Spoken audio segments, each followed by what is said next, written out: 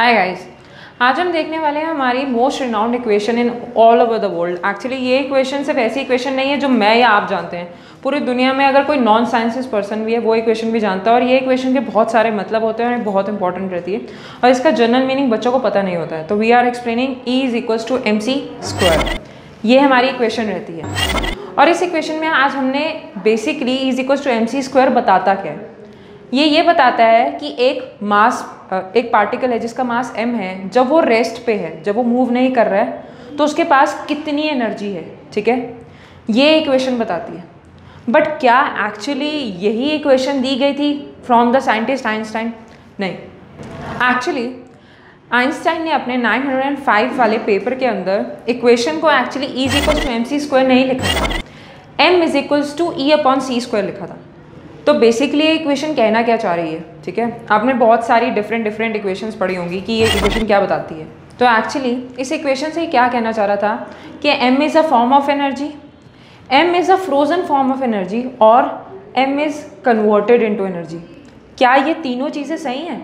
नहीं, एक्चुअली ये तीनों चीज़ें सही नहीं होती हैं। ठीक है, आप कैसे कह सकते हैं कि mass is actually converted into energy?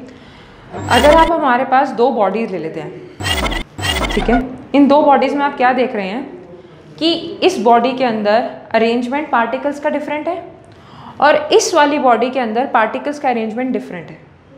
ठीक है, मान लीजिए मेरे पास तीन ही पार्टिकल्स हैं, PQR इसमें भी है, PQR इसमें भी है, बट इन दोनों बॉडीज़ के अंदर अरेंजमेंट क्या है? बहुत डिफरेंट है।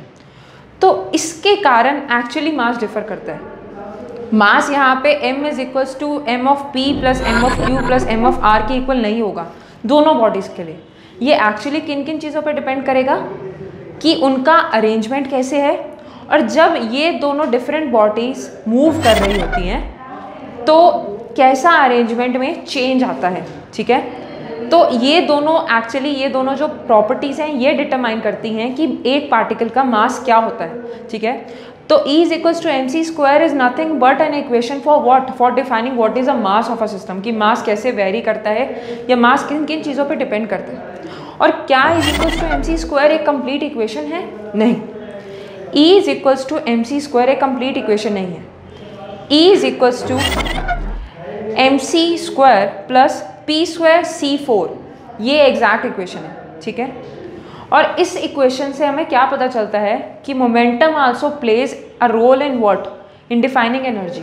ठीक है, और आप इसे ये पाइथागोरस थ्योरम से भी डिफाइन कर सकते हैं, जहाँ पे आप हाइपोटेन्यूज क्या डिफाइन कर रहे हैं?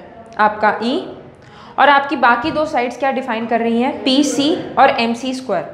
ठीक है, तो इस इक्वेशन से आपको क्या पता चल जाता है कि जिस तरह से एक पार्टिकल का मास क्या हो जाता है? 0। कोई पार्टिकल मासलेस हो जाता है, जैसे हमारे पास फोटोन होता है, तो उसकी एनर्जी किसके इक्वल हो जाती है? E = PC। और सिमिलरली अगर कोई पार्टिकल के पास क्या होता है? मोमेंटम नहीं होता है, वो मूव नहीं कर रहा होता है, तो हमारे पास हमारी वही वाली इक्वेशन आ जाती है जो किसके इक्वल होती है?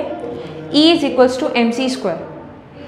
और ये सारी की सारी इक्वेशंस हमारे लिए बहुत ज़्यादा इंपॉर्टेंट रहती हैं, क्योंकि इन्हीं इक्वेशन से आज के टाइम पे बहुत सारी रिसर्च चल रही है और ये बहुत ज़्यादा इंपॉर्टेंट है फॉर लर्निंग रिलेटिविटी। अगर आपको ऐसी ही बहुत सारी वीडियोस देखनी है, you can go and check on my page channel. हमें लाइक कीजिए, सब्सक्राइब कीजिए। Thank you.